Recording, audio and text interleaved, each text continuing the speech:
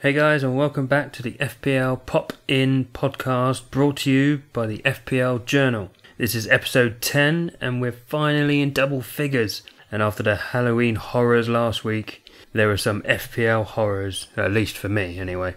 I'm Mictavius and I'm joined as always by your friend and mine, Nimfria. Hey Nim, how are you feeling this week? Hey guys, yep, not too bad. Bad game week again, but we'll get on to that later on. I think it was a pretty bad game week on this show in general. Yes. Yeah, we pretty much let the FPL side down in general. Shall we jump straight in with last week's fixtures? Yeah, sounds like a great place to start. Our heavyweight fixture was a little bit more exciting than we thought, actually, although the result doesn't really suggest it. Chelsea 1-0 winners over Manchester United. Close with the prediction. I went 1-1. Yeah, and I went 2-2. Which, to be fair, it could have been. We flatter these teams. We always expect them to score so many more goals than they actually do. Yeah, in all fairness. it's because we want exciting games.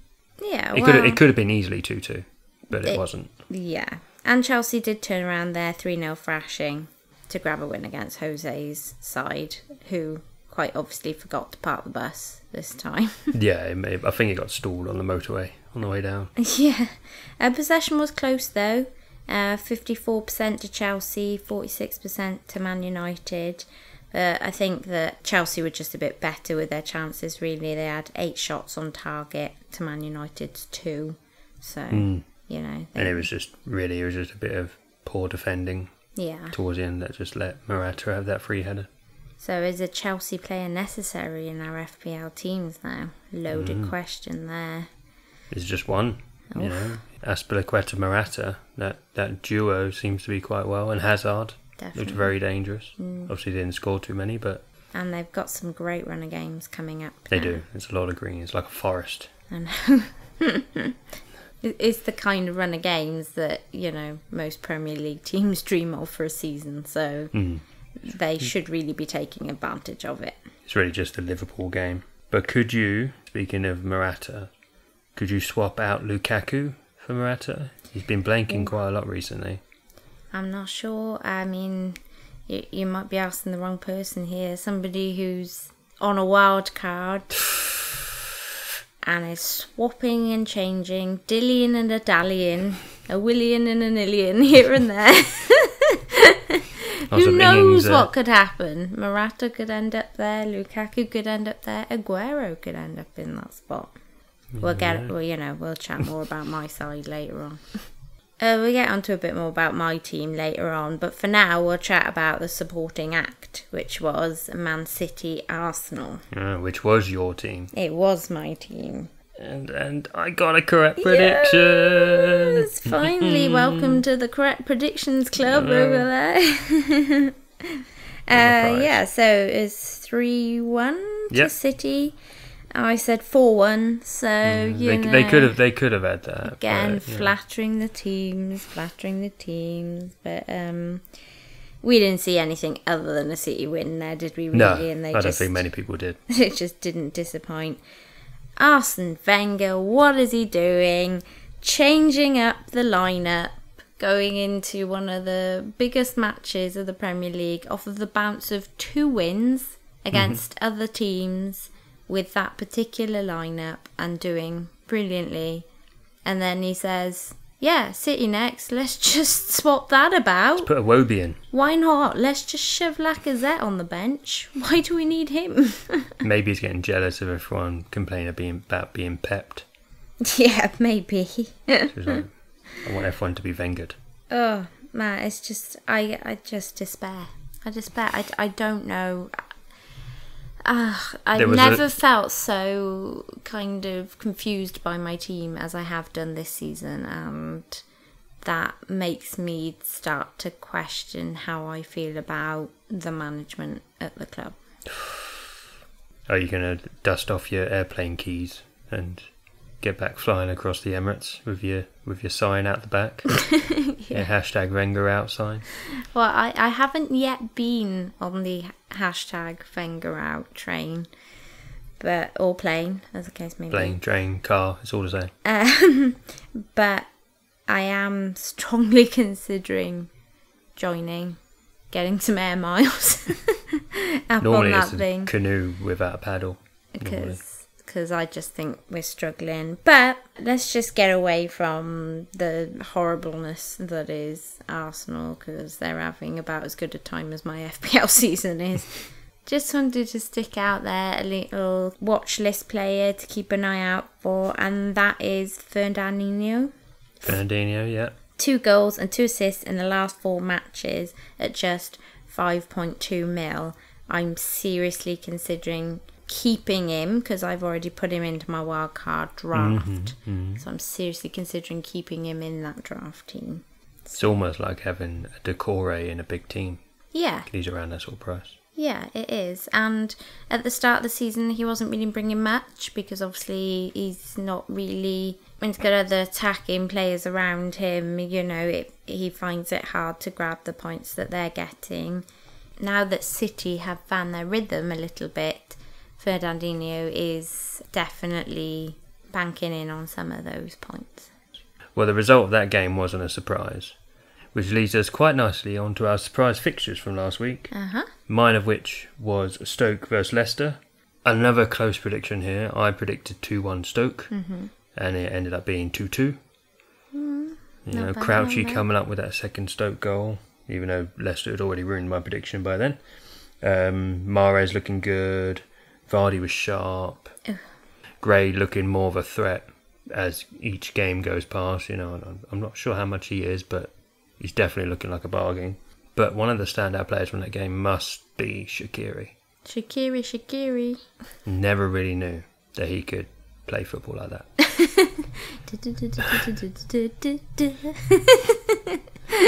Well, I did, because he was actually in my kind of pre-season review video. Oh, yeah. Where can people find to watch that?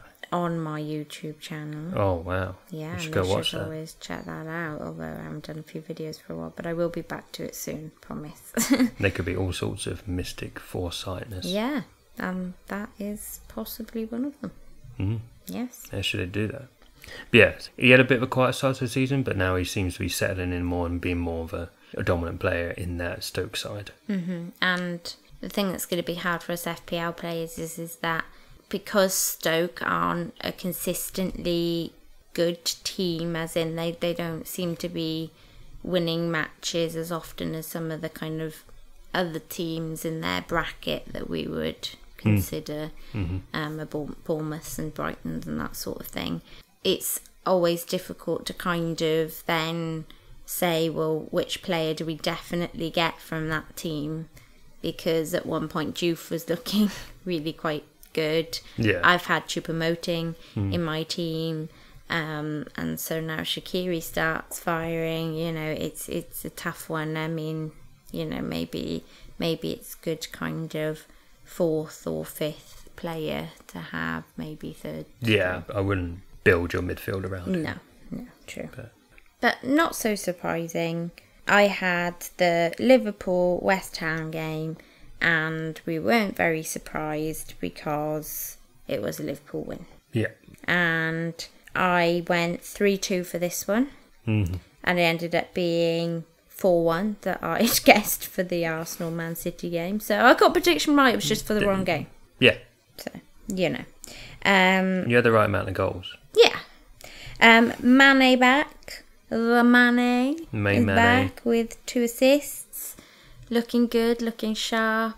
It's going to be difficult to know whether to have him or Salah going forward.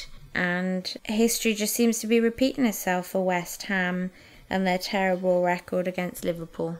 Yeah, it's not looking all too great in East London. No. Pretty uninspiring performance. They went and sacked the manager. They did. And that happens to be our Popic of the Week. Popic of the Week. Voted by our listeners with 38%. Was the sacking of Slaven Bilic at West Ham and his replacement being announced as David Moyes of all people. Oof. Oof. Look at it. You can feel the excitement in the room. I know, that's the 4th Premier League manager to be sacked this season. Yeah, and Palace was the first. Just racking it up. I mean, that's already a fifth of the league, and we're only in November. To think then. How long has it been? Is it Christmas yet? Yes, it is, because it's on TV. Do I get a second wild card already? You can have a free hit chip. No. Yeah, pretty uninspiring selection there from West Ham, if I say so, in my humble opinion.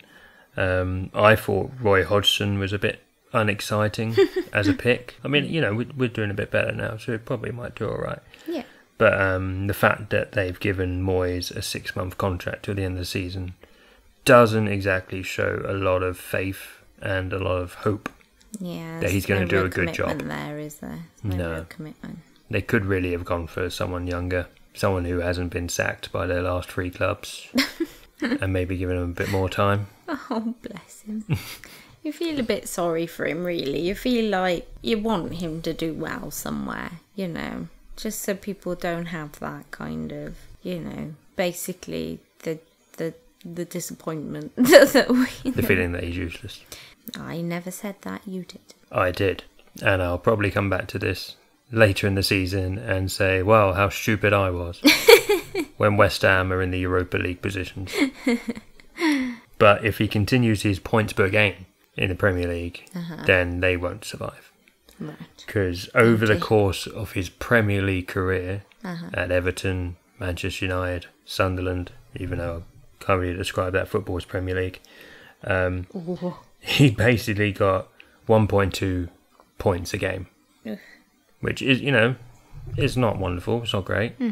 But if he continued that over the remaining rest of the season, they'd only end up with about 29 points, something like that. Nice. Which isn't the magic 40. No. And Bilic was doing a lot better. That's he good got news for 1.33. Crystal Palace. That's one less place to take. If they can go bottom, we might be 80. You might get lucky. You never know. But what could be more exciting than Moyes on the field is Moyes off the field with his new boss, Karen Brady. Oh, yeah. After that whole slapping the reporter sexism row that erupted back in the spring sometime. Yeah. That could be a very cold reception. Yeah, interesting on that one. I'll be interested to see that in the tunnel. Yeah. Probably more than any of the West Ham games to come. I don't think you'd want to mess with Karen, really. No, she's a scary woman. She's a pretty cool chick. You know, I think she's pretty kind of, you know, she knows her own mind. And if she's got something to say, she'll say it. Will be quite interesting, I think, with David Moyes. So, have to see how that one plays out. But we all know we should have been discussing how Sterling is a cheat, right? This is what we should be discussing here. This David Moyes, Slaven Bilic rubbish. Slaven Bilic bowl bitch. We all know it should be that Sterling's a cheating, you know what's it. But that's okay. It's okay. You're not bitter or anything. I'm not bitter because I had him in my FPL team. So I'm not bitter because I benefited from it. Yeah, I benefited from it. You know, poor old Arsenal didn't, however. You know. No, but one cheating goal, one offside goal. Could have been a draw. Yeah. Anyway, we best move on because the voters didn't vote for that one. No, so, no, it didn't. Yeah. They voted here and say Moyes was a bad choice. You have that in audio. In voice. Scripture. Documentation. Yeah. It was a bad choice. Gold, Sullivan, Brady probably didn't pick him. No, but yeah, can't imagine she put her ballot paper in for that one. Anyway, how'd you get on with your points this week? I pretty much Moyesed it. Talking of bad choices. Yeah, I pretty much Moyesed it. I got 38 points, which is pretty disastrous, to be fair. 576 overall. It knocks me down just inside the top 900k. How terrible for you. Yeah. Well, since I was up 700. I basically dropped 100k each week for the last 2 or 3 weeks, which isn't great. No. My team value is only 100.3. Okay. I got about 40 points. That's 4 below the average. So, like you, I'm just swimming down there in the terribleness. 545 points overall. My overall rank is 1.8-ish, so I'm just within that 2 million mark. Basically, I put out my game week lineup onto Twitter Friday evening, and it had Elliot in goal and Daniels in defence over De Gea and Lascelles, and I pretty much got berated for it. Ooh. Yeah, pretty much like, what are you doing? You can't play anyone other than De Gea. He's just fantastic. You just can't drop him. And if you can't drop him, then you probably should have Lascelles in to cover Newcastle, in case they do well, seeing as you were going to play Elliot. Yeah.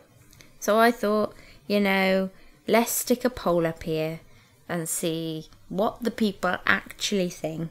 Sure enough, they did vote in quite some numbers, a couple of hundred in the end. Ooh, and they did. It's popular. Yeah, it was quite popular. And they did vote for De Gea and Lascelles over Daniels and Elliot. So I had to do it then, didn't I? I had to put my money where my mouth was. They were part correct. De Gea was the better choice in goal by 1 point. Elliot got 3 and De Gea got 4. However, I probably should have kept Daniels exactly where he was because, he got a clean sheet. Yeah. And Lascelles did not get a clean sheet. No. So, yeah. That really didn't help, kind of pushed me down the rankings a bit. But who was your star man? My star man is a bit of a left field choice this week. Okay. It's Lewis Dunk Oh, okay. of Brighton, who, if you know how high... Slam dunk. Exactly. He slam dunked a massive 5 points. Oof. As, joint highest scorer of the week, which isn't wonderful. But he did surprise me this week. Him and Brighton had a pattern of keeping a clean sheet every 3 games. Mm-hmm. So I wasn't expecting a clean sheet this week. He should have got it next week. But he surprised me and brought that forward a week and got a clean sheet now. But I'm kind of hoping that he now doesn't go another 3 weeks without getting a clean sheet. Because I may be doing quite a few changes this week. And he's one of the ones that probably won't go out. And that third game is against Palace. So I don't want him to keep a clean sheet then, personally. Yeah, well. Yeah, so a Brighton defender is my star man, which makes me feel a little bit sick. Who was yours? Richarlison. Oh, another left field. Yeah, bit out there. We all know he could have got more if Cleverly had converted his penalty. And Twitter blew up. Considering I have Cleverly in one of my draft FPL teams, was not happy. Having Richarlison in a few teams and then obviously having Cleverly in a draft team. And it's not very clever, is it? No, it wasn't very clever of him. It wasn't. It wasn't very clever of him. He played his full match points and he got me a goal. So Richarlison got me 7 points and he was my highest scorer this game. Ooh, the lofty 7. Woo! 2 more than any of mine got. Woo! That's why you got 2 points higher than me overall. Now you can see, pretty much, and now you can see why I want a wild card. Yeah. What about your fire player? I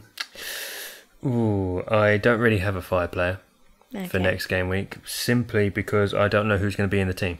Yeah, no, I know what you're saying here. Because I'm going to follow suit and spend these 2 weeks throwing people in and out of my team to form something that vaguely looks something quite good. Mm-hmm. Yeah. So there could be anyone in that team. Ooh, it's exciting. Anyone, yeah. It's exciting. Yeah. I could like be David Moyes. Well, just after how rubbish you've just said he is, I do not. He must be a better player than he is a manager. That. I do not condone that. Don't do it. No, maybe not. As I'm considering my fire player, as my team would stand now, I would probably make it Richarlison because he is up against said drowning West Ham. However, obviously with me wildcarding, bit like you, it's a bit hard to say really just at this moment in time. I'm hoping that by wildcarding I'll bring in possibly better choices. I may just get as many Watford players as I can if they're playing West Ham next. Well, there is always that possibility. But lightning only strikes once. Hey! Hey! It's like you've done this before. Oh, I know. And my lightning pick happened to be a Choop Choop Moting. Choop Chupa Chops. He loves a lightning assist every other game at the moment. 3 in the last 6. Ooh. I know, and that makes it quite difficult for me with this wildcard team. Do I keep him or not keep him? At the moment, Fernandinho has his spot. But, you know, I'm not sure. He's one of those ones that just seems to be kind of, like you said, is that bubbling Stoke. Away, you know? That random Stoke player that just happens to get a couple of points every couple of games. Yeah. You know? And what about you? What's your stroke of lightning over there? My stroke of lightning was not a player. Oh. It was a game. Hang on, you can't be switching up the rules over here. Switching them up. No, you can't be doing this. It's lightning player pick. That's what it says on the paper, man. I didn't write down player. Well, that's I just put lightning pick because it's not it about actually interpretation here. We're not doing Trump, you know. Ooh. You can't just be interpreting. It's just like, okay, just bringing this whole back to. Yeah, move on. I was about to go down a religious route there, and I thought maybe not. Oh, Jesus, don't do that. Oh, that's another discussion for later. Well, that's what I'm bringing it early. Oh, right. Quickly. Okay. Because my lightning was the Man City Arsenal game, simply because that one game pretty much saved my game week, even though 2 of my main strikers started on their benches. Right. That game got me 14 points, so pretty much half of what I got. Jesus and Lacazette starting on the bench. Thankfully, they came on and scored each. Yep. And Silva got an assist. Mm-hmm. So my lightning pick is basically, I don't think that's going to happen again. That my 2 strikers will start on the bench, come on, and both score. I'm not really sure you want it to either. Not really. It's just not really the way you want to earn your points, No. is it? Or just sitting there nervously for most of the game with your player on the bench, like, don't come on, please come on. I don't know, do you come on? I don't know. I don't know, because I had like Carroll first on my bench with 1 point, so you know. Yeah, so that was a definite. Please come on and do something. But you know, talking of suffering through those moments. Who would you say was your Duff Puff for the week? My Duff Puff was Rob Elliott. Okay. Not because he was the lowest scorer, because I had lower scorers, but it was more the manner in which he got the points. Because, I mean, it was a pretty dire 3 o'clock bunch of games. Yeah. And it looked like he was pretty much going to get a clean sheet. And then you see in the 92nd minute that Steve Cook has popped up and scored a goal. And completely wiped out that clean sheet. 4 points slipping through his fingers, and I was just like, oh, why? Part of me was quite happy, obviously, having put Daya in over Elliot by that. Yeah. But yeah, I'm sorry to obviously delight slightly in your misery there. Nah, it's fine. You're not sorry. Maybe not a little bit. My Duff Puff is pretty much all of my forwards. Oh no, who's changing? I know. Well, they got 2 points across the board, so each of them got 2 points. I mean, I sold Jesus for Kane and captained him. I mean, what? Like seriously? And when I seen that Jesus wasn't starting, I thought, oh, thank God, I've done the right thing. Yes, and then he came on and scored. It's just, I just have no words. What a fluff puff muff duff. I don't know. A fluff puff muff duff. A fluff puff muff duff.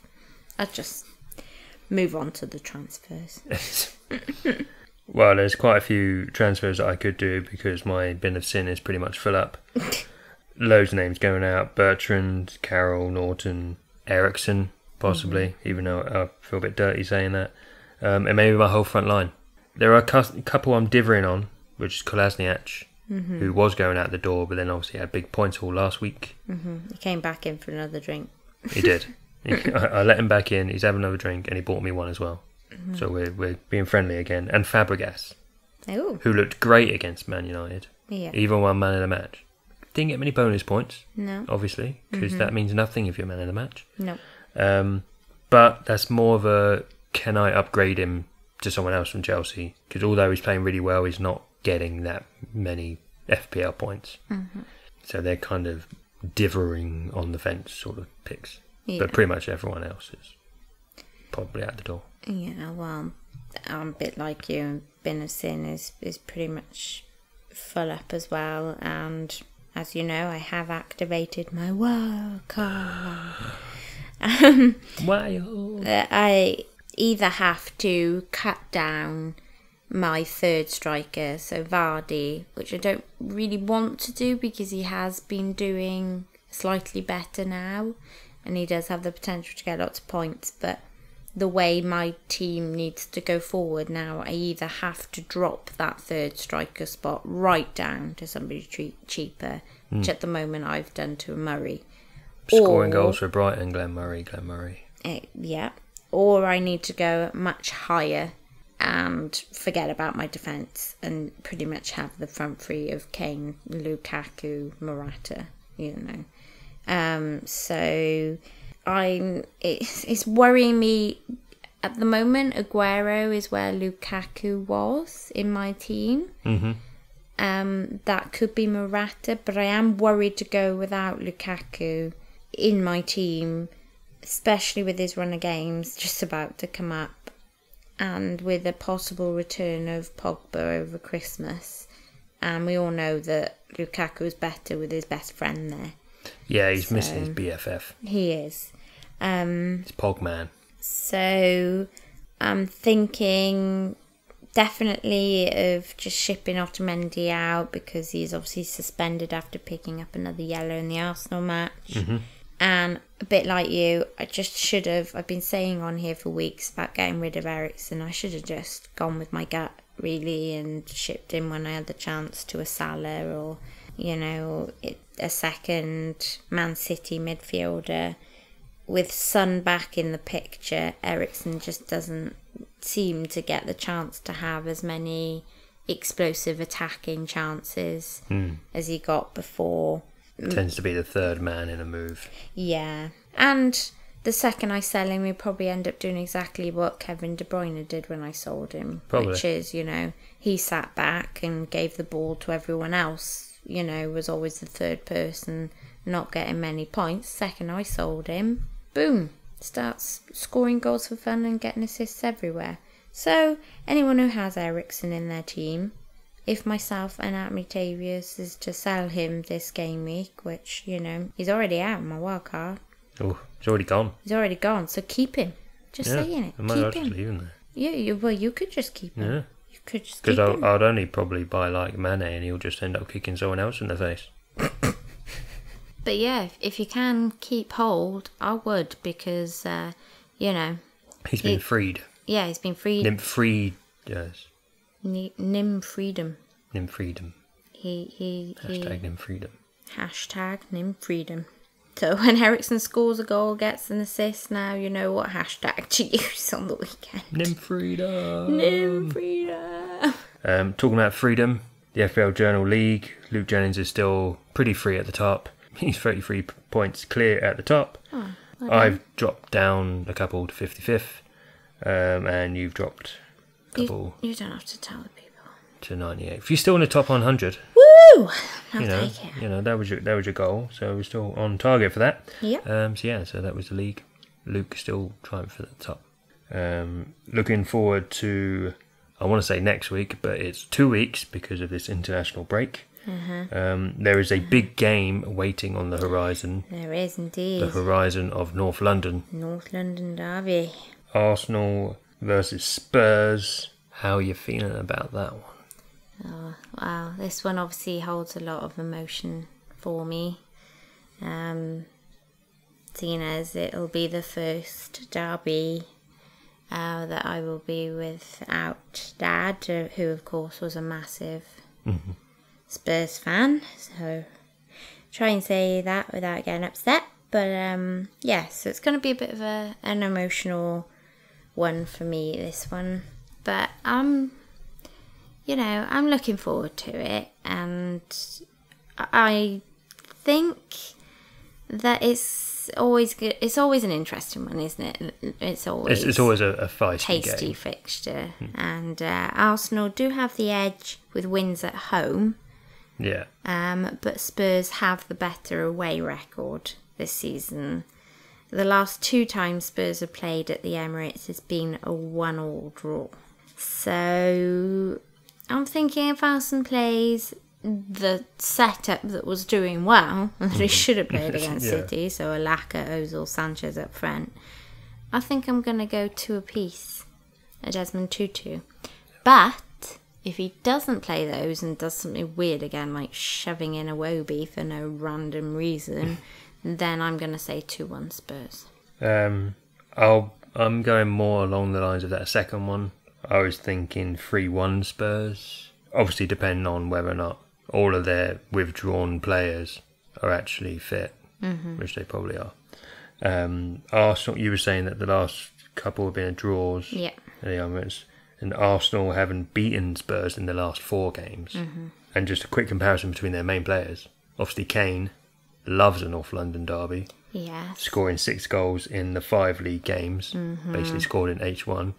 On the other hand, Sanchez has only scored 1 in 6 games.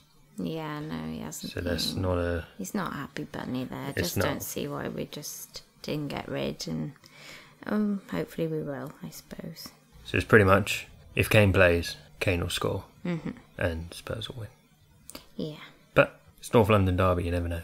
Well, we don't know. Well, yeah, but, we don't want to tell people that we know. No, but we do need to tell people that we know, because then we might get something right.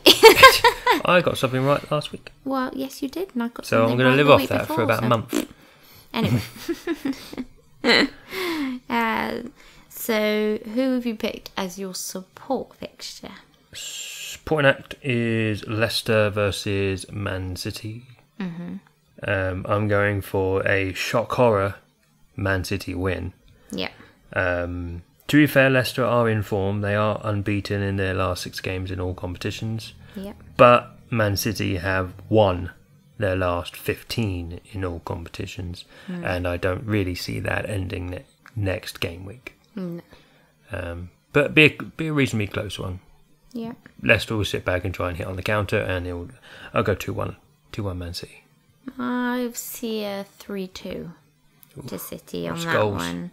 In the last 6 matches, Man City have failed to score more than 2 goals against Leicester. But I really don't think that'll, like you said, I don't think that'll really matter much in this particular match. And with Mahrez back amongst the goals, knowing my luck, if I sell Vardy, he'll manage to get a couple. So yeah, I'm thinking... Probably. It'll be Nim-freedomed. Yeah, we will be Nim-freedomed. There's going to be a lot of Nim-freedoms in the coming game weeks. Lots of little Nim-freedoms. All the ones that I let free. Troopers and Ericssons and Vardys. They're all Let about out the to paddock. Have, they're all about to have Pastures new. Parties and points. So anyone who has those players, you're about to cash in big stuff. Surely accept a thank you card. Yeah, you can all thank me kindly with lots of lovely tweets. Tweets. So have you picked anything surprising for your surprise pick? I've gone for Liverpool, Southampton. I'm going actually with a Southampton win. Oh, that's quite surprising. It is. Although, maybe not. When you look at their previous fixtures, that says that the Saints are unbeaten against Liverpool in their last 5. Oh, 4 of which... that is them cursed now. Yeah, 4 of which they've kept a clean sheet. Ah, cool. But it obviously sees Van Dijk playing against a club who he pretty much really wanted to sign for in the summer. So where's his head going to be at? If he even plays, he may be rested, quote unquote. Yeah. But I think Southampton will probably just sit in, maybe grab something on the counter.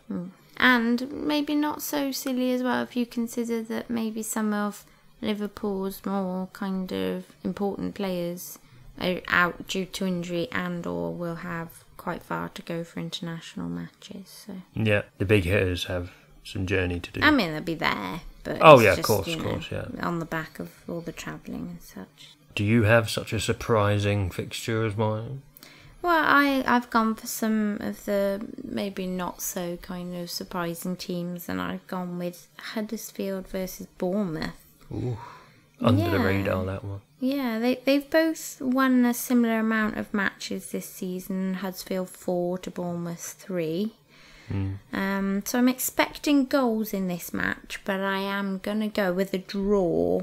And they both have had a low goal average. Bournemouth 0.64, Huddersfield 0.73. So that's under a goal a game, really. So, yeah, but they have both been equally letting in, on average, a goal a game. So Yeah, and that's since Huddersfield went first few games without clean sheets. So it just shows how many they've conceded since. Yeah, exactly. So they share created chances, 0.45. So I really do think this one has a draw written all over it. But although they, have those sorts of averages, I'm gonna stick another Desmond out there, I think, with a 2-2. Desmond Twins. I don't think it's going to be a snore draw. It's going to be goals galore. Yeah, exactly. Oh, I like that. Oh, that was a great way to end. No snore draws this week. We want goals galore. Yes. Come on now. Please. We've been flattering these teams for weeks now, saying they're going to get more goals than they actually have. Let's actually see it happen. Yeah, do it. And on that threatening tone, we should best go. Check out the website, fpljournal.com, the Twitter page at FPL Journal blog, my Twitter at Octavius. My Twitter at NimFreeTV. Check out the back catalogue of all these episodes. They're on there now. I've sent the files. Yep. There was an influx of videos on the YouTube channel, youtube.com/FPL Nimfrea, and the podcast on other places like iTunes, SoundCloud, Stitcher. Don't forget to leave reviews, likes, comments, some feedback, questions, cool. Keep it going with the chatter. Good luck to the Republic of Ireland and Northern Ireland in their World Cup qualifiers against Denmark and Switzerland. And good luck to all those watching the England game. I hope you enjoy your naps. But never forget to keep popping. #keep popping.